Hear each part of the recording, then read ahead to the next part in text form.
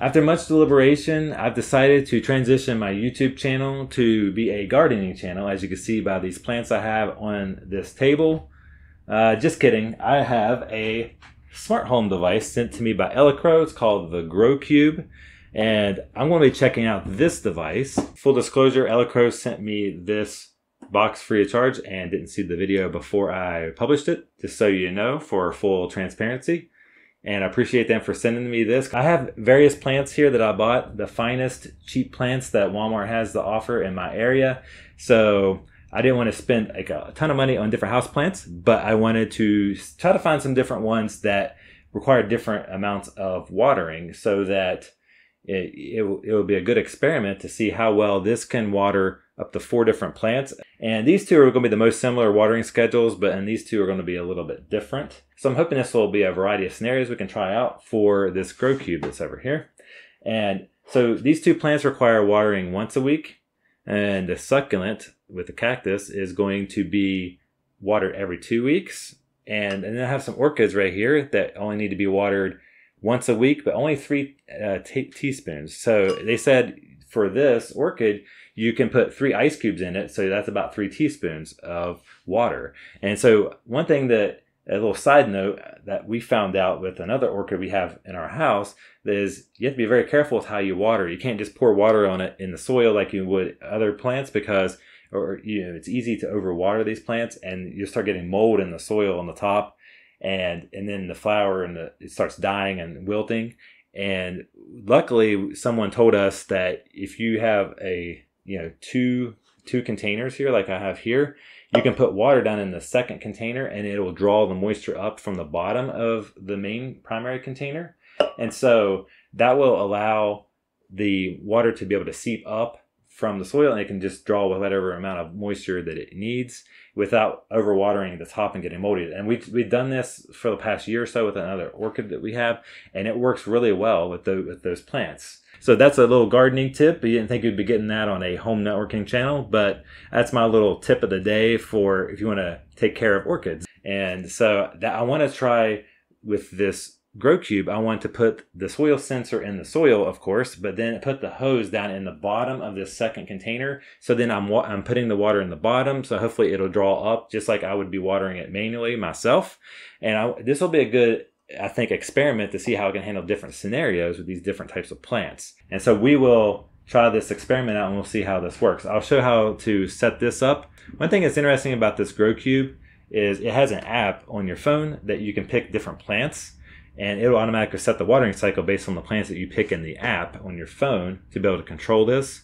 And one other aspect that I saw they had advertised that I really want to try out as well is supposedly you can hook this up to Home Assistant. So anything that I can have connected to Home Assistant, I'm all for it. So that's another reason why I wanted to try this out. So I'm going to test that out and see if it actually does.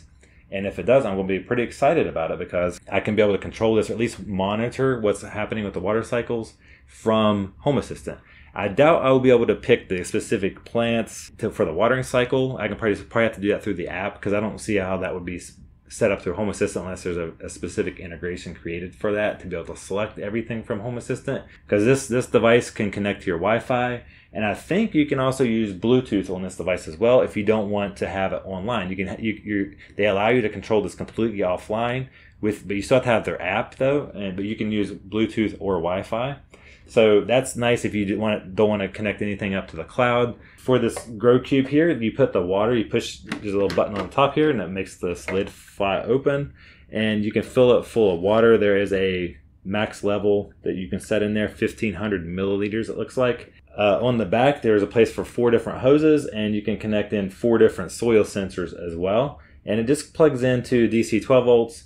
There's also a USB power as well, possibly. So now let's get the GrowCube set up. The first thing you could do is put the soil sensors in the soil of each of the plants, like so. Then connect it to the GrowCube. It's a magnetic plug. And you just continue putting the sensors in each of the plants and connect it to the GrowCube. And once you have it all connected, you can start measuring out your hoses, and you can cut it to whatever length you need. And then you can plug the hose into the GrowCube. Make sure the hose goes all the way in. Next, you're going to connect the hose that connects to the GrowCube to the watering hose, which has the holes in it.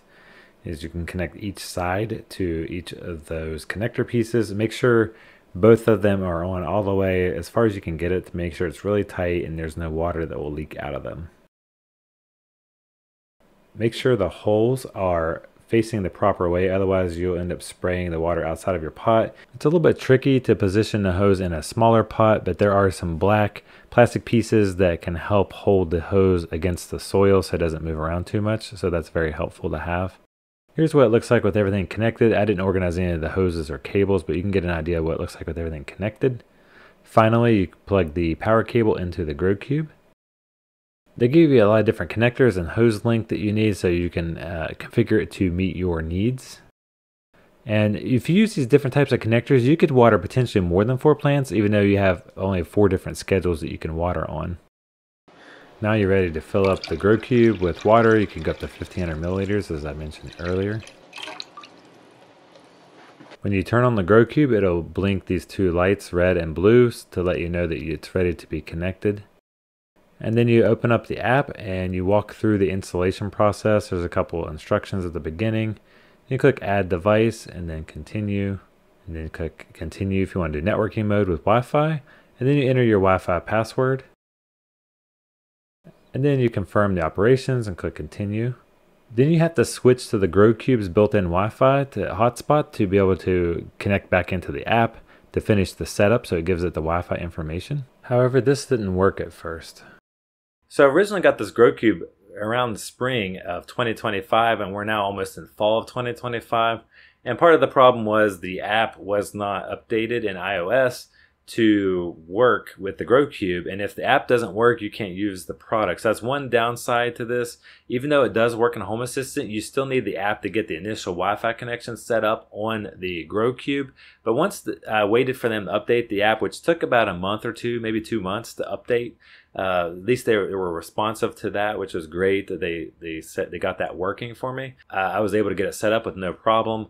So let's try this again. When you hit continue, it'll actually connect to the device instead of giving an error, and you'll see that it's setting up the networking and the Wi-Fi connection on the GrowCube. And then it tells you to disconnect from the GrowCube Wi-Fi so you can go back to your normal Wi-Fi network. And once you get connected back to your Wi-Fi, it'll say configured successfully, and then you can click into the home page of the app. When the GrowCube is connected to the Wi-Fi, you'll see a solid blue light instead of the flashing blue and red light. And now you can add your plants to the GrowCube, and you can just select the watering outlet, which is A through D for the 4 different outlets. Then you can search through the plant database. I'm going to search for cactus for the first plant that I'm going to add. You can see the different suitable environments and the moisture levels that they recommend for each of the plants. And once you choose one, you can choose Smart Watering Schedule or Regular Watering Schedule. Smart Watering does it by soil moisture levels, and the schedule one does it by date and time. And so you can name your plant. You can adjust the soil moisture levels manually if you want to change them from the recommended settings. And you can also avoid watering during the sun if you have the plant exposed to sunlight, which is a pretty cool feature. And you can see I added the first plant, and you just continue this for all the other 3 plants. As you can see there, I already added the remaining ones. And you can see the current moisture levels and the min-max moisture recommended. And here's what it looks like when it's actually watering the plant. I didn't have it adjusted very good in this video, so that's why it's overflowing the edge, and had the soil a little high, but I had a pan underneath just to catch everything. And one thing that I noticed is a little glitch on the interface is if you click into the plant, you can't go back. So if you're manually watering it, you'll end up overflowing it. Like in this example, I started manual watering and clicked into the plant accidentally, and it made a big mess. And so I actually got this set up with Home Assistant. It's a third-party integration someone set up. It does seem to work pretty well. So just keep in mind it's not produced by Elecrow, but they do advertise it as working with Home Assistant. And so I'm assuming as long as nothing really changes majorly in the firmware, as long as you keep it connected to your network, even if they stop making the app, it'll still work with Home Assistant. If you're wanting to connect this directly to Home Assistant without having an app set up, it's a little bit of a bummer, but at least it does work well. once you do get it set up. Elecrow seems to kind of cater themselves towards the do-it-yourself community, so I hope before they discontinue the app or something like that, they would maybe release something that you could use, or maybe unlock it or open it up a little bit more with a firmware update or something, so you can maybe have a little more direct access. It would be nice to see products like this have like an API or something like that, that someone could build an integration with Home Assistant or other apps a lot more easily, because that's what I like. That's what I like about this. Even though it does work with Home Assistant and someone got it to work, I wish really like to see products that are smart like this have more open APIs. Even if you don't open up all the software open source, at least provide some APIs to be able to allow home users, more advanced users, or community members to be able to create their own integrations and be able to use these products in very interesting ways. To get started in Home Assistant, you need to go to the Elecrow GrowCube integration page, and it tells you to install the repository for HAOS, which is the community repository, and this will allow you to add the GrowCube integration that's in that repository. This is what it looks like when you have it in Home Assistant. You can see the entities in there and all the different diagnostic information, which is great to have all those sensors and things now in Home Assistant, so you can do automations or whatever with it. And then to create an automation, just go to Automations page and then click on Create Automation. And I'll just create a new automation. And then I'm just going to show you what it looks like in the action block to see what options are available for the GrowCube. And you just go to the actions and you pick other actions. And then you want to go to the GrowCube because it has a special integration there. And you can do scheduled watering or smart watering just like the app. So this scheduled watering looks similar to what you can pick in the app. You have A, B, C, D for the channels, and you have the duration and the interval for this. So you can pick how long you want it to water and how often you want it to water. So now I want to show the smart watering, which is next. So if you go back to the actions and then go back to the GrowCube, you'll be able to click on smart watering instead, and you'll see similar options, except it bases it on the min-max moisture levels instead of a certain interval. So that makes it like how I've shown you in the app, where you can pick the plant watering schedules on the smart cycle. So this is pretty cool. You get similar integration. You don't really need the catalog because you can enter in your own percentages. Note that you can only use the app or the Home Assistant integration, but not both at the same time. But you can go into the integration on Home Assistant and disable it temporarily if you need to use the app for whatever reason to configure the GrowCube, and then you can just re-enable it when you're done. So after several months, this is what my plants look like. Everything's looking pretty good, except for my orchid. I think I didn't water it very well when my GrowCube wasn't working, so that's the only plant that I lost. But other than that, it did pretty good.